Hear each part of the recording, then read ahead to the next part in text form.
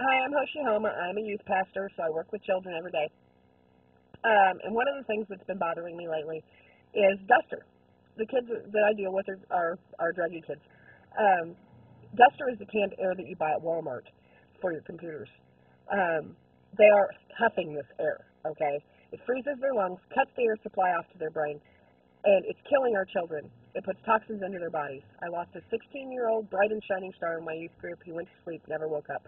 Please lock the Duster in a cabinet drawer. It is going to kill our children if we do not do something about it. Thank you.